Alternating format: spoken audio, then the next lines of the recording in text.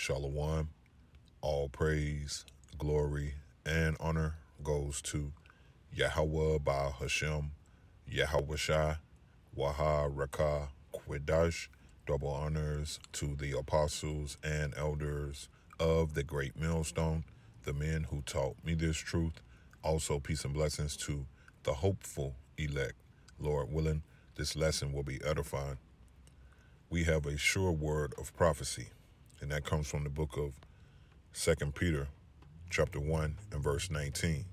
We have a more sure word of prophecy, and we being of the believers, those that believe the report, we have a sure word of prophecy. Here's the word sure in the Strong's G 949. It says stable, fast, firm. Let's look up this word fast in a simple Google definition. Fast. It says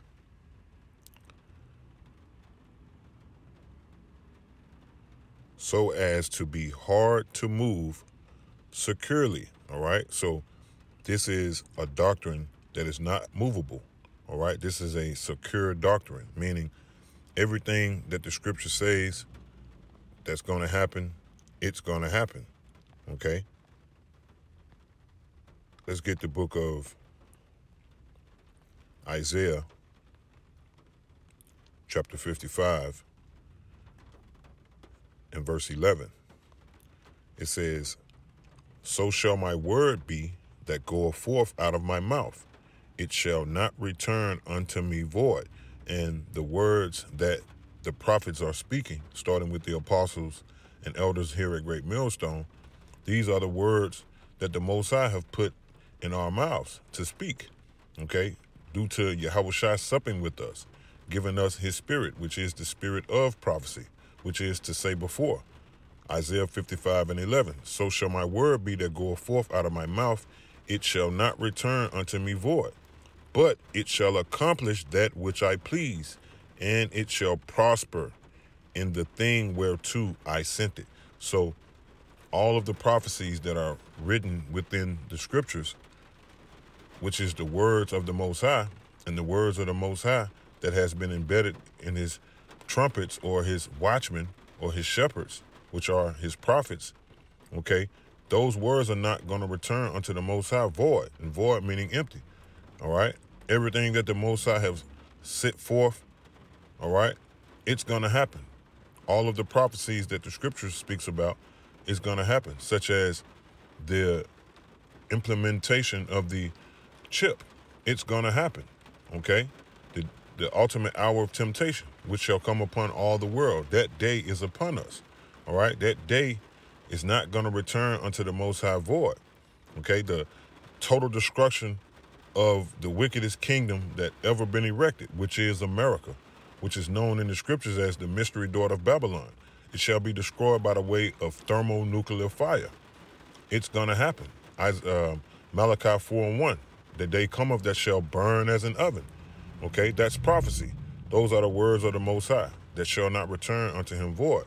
Okay, this book, in the book of Isaiah 34, this book, which is the scriptures, can't be compared, okay, to any other book, because there is no other book that's compatible to the scriptures. Why? Because the scriptures have prophecies that are written within it, okay, that has come to pass, that is coming to pass, and that will come to pass. That's why no other book in the world, all right, you can't compare to the scriptures. Isaiah 34 and 16, seek ye out of the book of the Lord, which is the scriptures, okay, which is the Bible, and read. No one of these shall fail, which is what? The prophecies. That's the separation between the Bible and the rest of these books. The Bible have prophecies that has come to pass, that's coming to pass, and that will come to pass. Why? Because the words of the Most High, which is the scriptures, the Bible, okay, shall not return unto him void. It says, none shall want her mate, meaning no other book is compatible with the scriptures. For my mouth it has commanded, and his spirit it have gathered them. All right. So there's no other book that you can compare with the scriptures. Once again, why? Because the scriptures are filled with prophecies, all right, that will come to pass.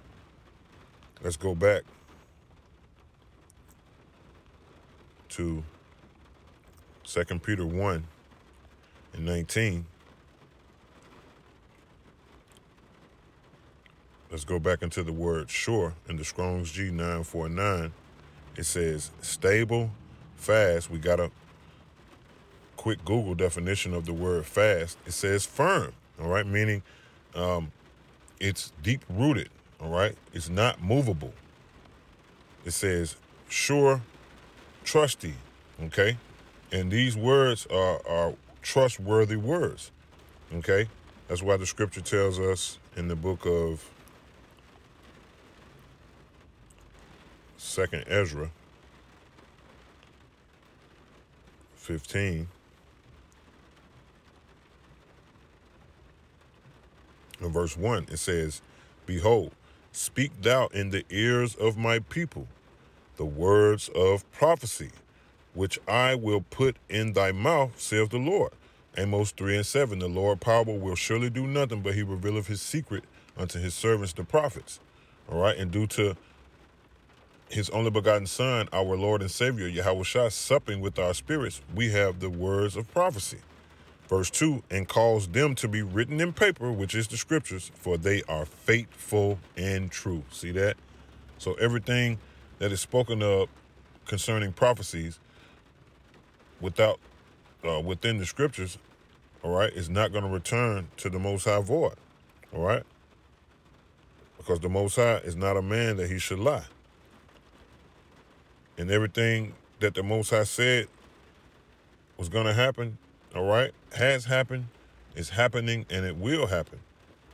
One quick example, the book of Deuteronomy chapter 28 and verse 1, it says, and it shall come to pass, if thou shalt hearken diligently unto the voice of the Lord, thy power to observe and to do all his commandments, which I command thee this day, that the Lord, Yahweh Ba'ashem Yahushua, thy power, will set thee on high above all nations on the earth. So this is talking to Israel, all right? And we know the story. Israel did not hearken. Deuteronomy 28 and 15, it says, but it shall come to pass, meaning prophecy, if thou wilt not hearken unto the voice of the Lord thy power, and we didn't hearken, meaning we broke the laws, statutes, and commandments of the Most High and sacrificed to other gods. That's why we're in this situation that we're in now here in America. It says to observe, to do all his commandments and his statutes, which I command thee this day, that all these curses shall come upon thee and overtake thee. And that this is a prime example of the words of the Most High shall come to pass all the time. His words shall not return unto him void. We broke the law, statutes, and commandments. That's why we're here in America, all right? Because we did not hearken unto the Most High's commandments and statutes and sacrifice to idols, okay? And by us doing that, the words of the Most High fulfilled itself, meaning the curses have overtaken us. Now we're in a period where the curses are slowly but surely coming up off of us.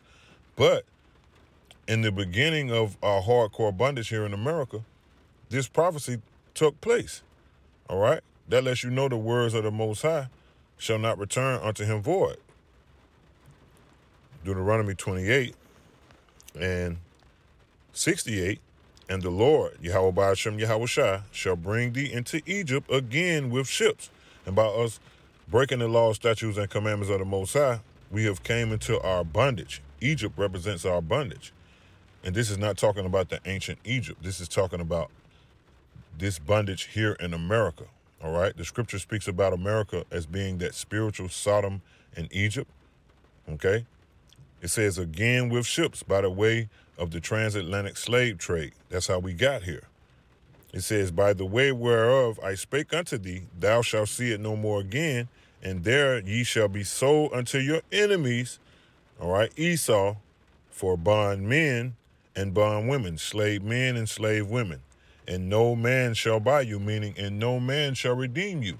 And we're waiting upon the coming of our Redeemer, which is our Lord and Savior, Yahweh Shai, because he is the only man that has a body that was fit for sacrifice to buy us back, okay, to buy us out of this bondage that we were sent into. And that was by his blood, redeeming us, okay? So when you read the book of 2 Peter 1:19, it says, we have also a more sure word of prophecy. So we have a trustworthy, okay, firm, okay, stable word of prophecy, okay? So that's why we must be prudent and foresee the evil and hide of ourselves, meaning continue in this truth, because everything that has been prophesied, especially the downfall of America, okay, the death of 2/3 of our people and anyone that's not right with Yahweh Shai, it's going to take place. This is that sure word of prophecy. Esau, Edom is going to get the order from the Most High to come down on the tribes, and the tribes consist of you so-called Negroes on down to you so-called Mexicans. All right, he's going to try his new world order, but he's not going to succeed, because why? Prophecy must be fulfilled. It says, whereunto ye do well that ye take heed, meaning be prudent and foresee the evil and hide of yourself. All right, believe in the doctrine, because it's a sure doctrine. It says, as unto a light that shineth in a dark place, this information, all right, shining here in this gross darkness, mainly here in America, okay? Because that's what this information is, light that is shining in a dark place. It says, until the day dawn and the day star arise in your heart, okay? And ultimately, that's going to be the coming of our Lord and Savior, Yahweh Shai, all right? So the words of this book shall not return unto the Most High void. This is a sure word of prophecy. So Lord willing, I pray that this made sense and that this was edifying. Shalom, DTA.